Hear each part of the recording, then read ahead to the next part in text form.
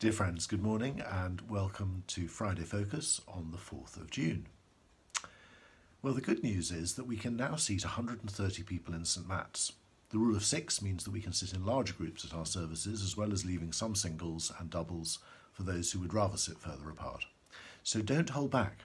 Do join us on Sunday for our communion service at 10 o'clock or morning prayer at the Minster at 11 or 6:30, where we're continuing our series on rebuilding the city in Nehemiah.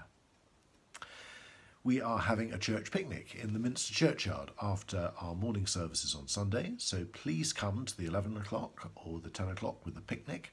We'll meet in the churchyard after the 10 o'clock, with the 11 o'clock joining us when they finish. And if you're part of the 6:30 congregation, come and join us as well. Don't forget to bring chairs and rugs to sit on.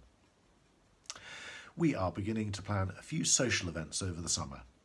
So Nicola and I would love to invite you to cream tea at the rectory in the garden on Saturday the 3rd of July from 2 o'clock to 6 o'clock, but in hourly slots because we can only accommodate 30 people in the garden and we might be limited to 30 people anyway by then. So please let Jill Sage know if you'd like to join us for tea and what hour you would like to sign up for. Her email address is in the daily update.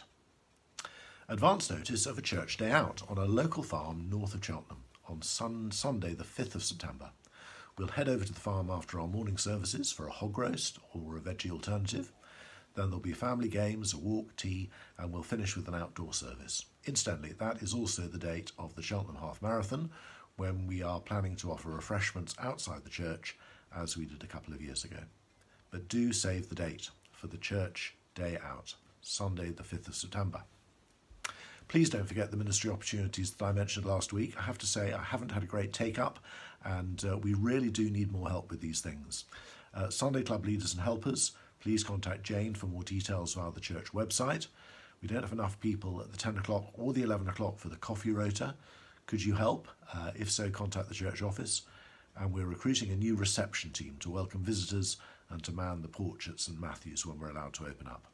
Again, contact the church office for a job description. And then finally, a note from Simon. On the 17th of June, I'll be going to a Bishop's Advisory panel, and I'm hoping to be recommended for ordination training, starting in September, with a placement at St Matt's. I'm looking forward to the BAPS slightly apprehensively, as it's only one day and on Zoom.